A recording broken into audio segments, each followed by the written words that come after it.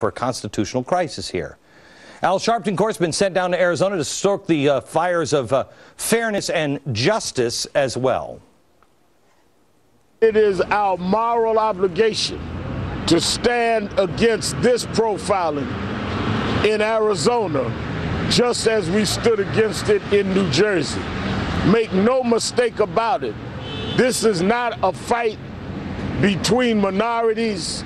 This is a fight for justice and fairness for everyone. Okay.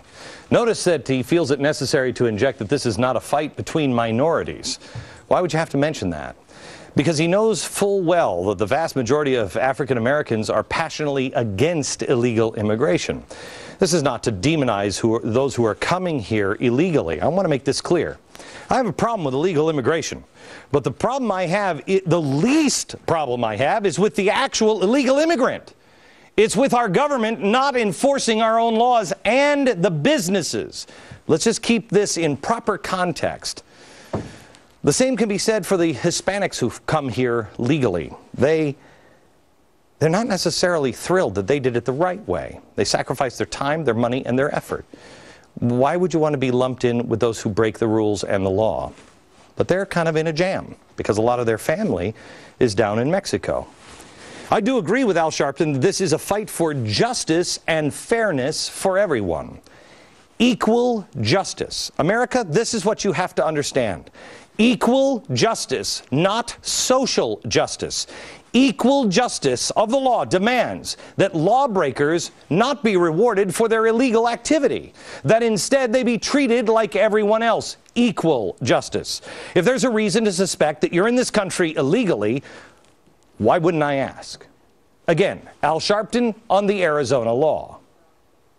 Then we will bring people from around the country to Arizona to be freedom walkers, where we will walk down the streets with no ID and submit ourselves to arrest. What is the difference between us and any Mexican or any Haitian? And the difference is legal citizens as opposed to not legal citizens. That's legal and illegal. Rule of law.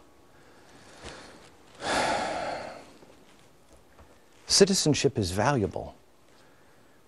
Statue of Liberty says, I hold my torch before its golden door. You don't put a golden door on an outhouse. You put it on someplace special. Our citizenship is something to be cherished, and too many of us citizens don't cherish it anymore. We just think we're like everybody else, but we're not. We're not citizens of the world. We're citizens of the United States, at least right now we still are. I'm proud of my citizenship. And I know those who have worked hard for theirs feel the same way. But Sharpton brings up yet another reason for the Arizona law to be adopted federally. Isn't it strange that those that hire illegal immigrants at almost slave wages are not perk-walked? We're not seeing anyone being punished for playing low-wage employees against those that are seeking to make a living. They're only perk-walking those that are seeking to feed their families. You know, this is one place where Al Sharpton and I agree on. I'd like to see the businesses that are doing this perp walk, but perp walk is dishonest at best. When illegals are rounded up, and they almost never do time, and they're usually not even deported, you know, they're booked and then they're lost in the system. I haven't seen them perp walked.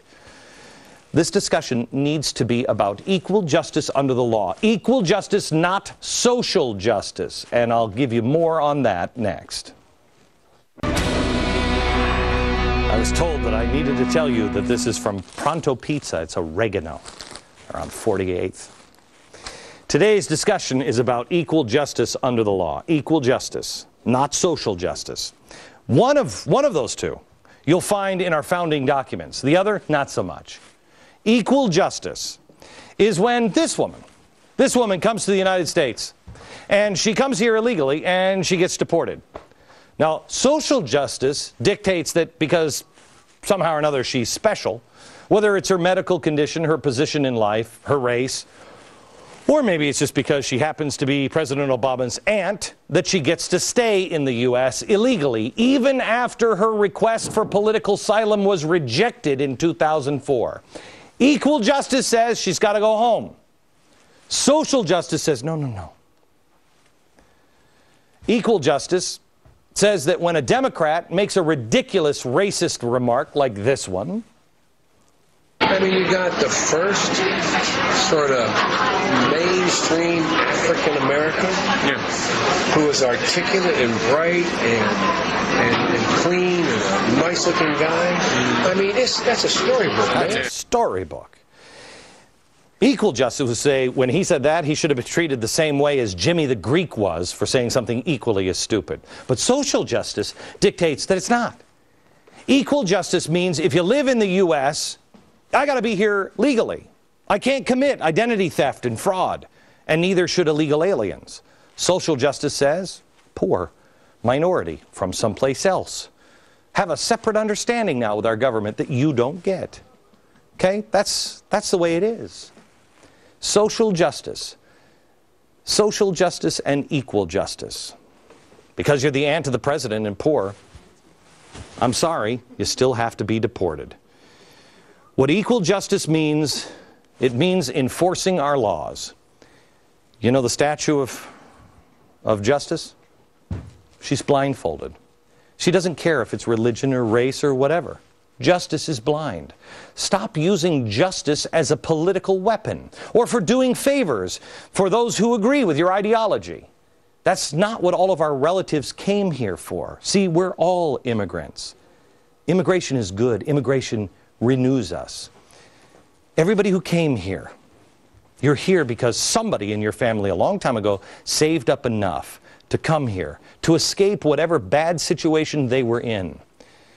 Most, if not all, were escaping some sort of social justice, and they were fleeing towards equal justice.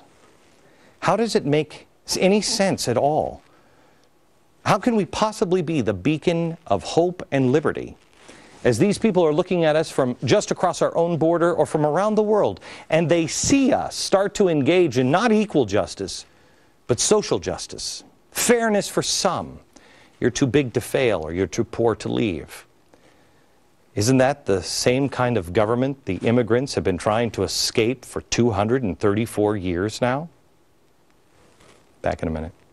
Going to show you some violence that did happen this weekend. Everybody's been worried about it. It happened in Arizona.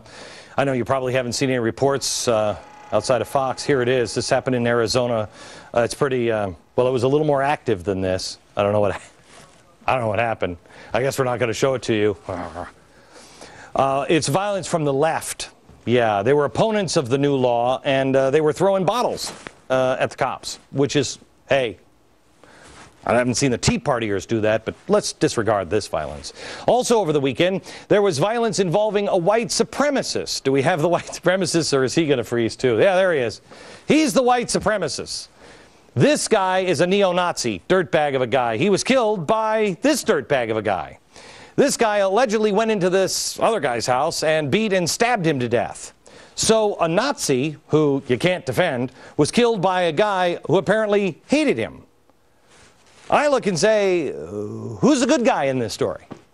One was apparently practicing hate speech, and the other was practicing hate action.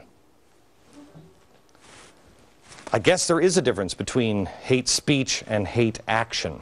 I don't know why no one is actually covering this story. But again, here we have another weekend of violence, and the score this weekend, Tea Party 0, the left 2.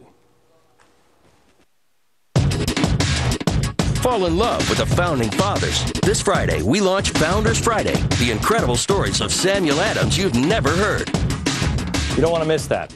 Gandhi said, use truth as your anvil and nonviolence as your hammer, and anything that doesn't stand the test when brought to the anvil of truth and hammered with nonviolence, reject it. America, you know the truth. Keep hammering away. Keep hammering away. From New York, good night, America.